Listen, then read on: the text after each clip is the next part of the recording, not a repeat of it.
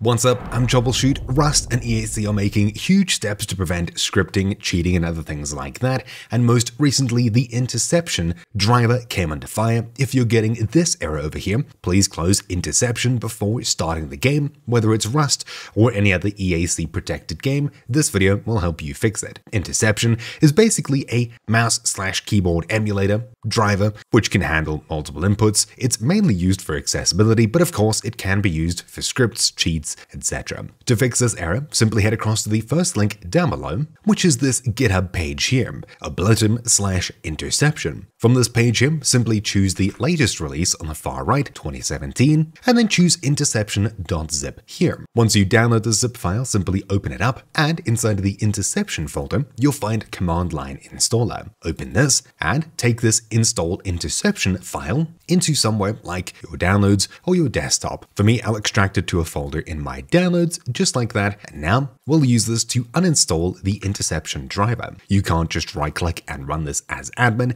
Instead, you need to open up an admin terminal or command prompt, so hit start, type in terminal on Windows 11, otherwise CMD or PowerShell works fine, right-click and choose run as administrator. Then when it opens, we'll need to travel to where our download is. For me, it's in my downloads folder, and as we're already in C uses my username, just type in cd space down, hit tab, and we should get downloads. And if it's inside of a folder like Interception, or in my case, Inter, I'll type in int tab, there we go, enter, and now we're inside of the same folder as dir, the install Interception exe file. Simply type I, hit tab to type out the full name of install Interception, and in PowerShell, you'll need to make sure it's preceded with a /. Then you can hit enter, and you'll see some information about the program. We can use /install or /uninstall. Hit up to go to your previous command, space /uninstall as prompted here. Simply hit enter, and just like that, we've now uninstalled the Interception driver. I've obviously already uninstalled it, so I don't get an error about it, but you'll see successfully uninstalled. Please reboot your system. All you need to do is just restart your system completely, and then once you have, you should see that you're able to play Rust once again.